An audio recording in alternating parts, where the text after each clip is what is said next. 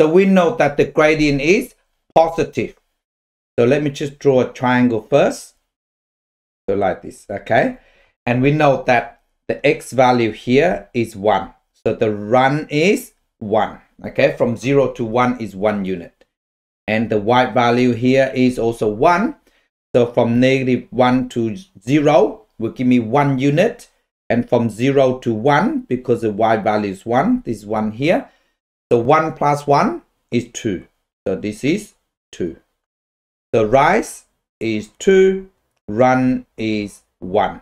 So the answer is 2. And the y-intercept is here, -1. So C is -1. So the equation of this line here is y equal mx plus c. And m is 2. So therefore 2 times x is 2x.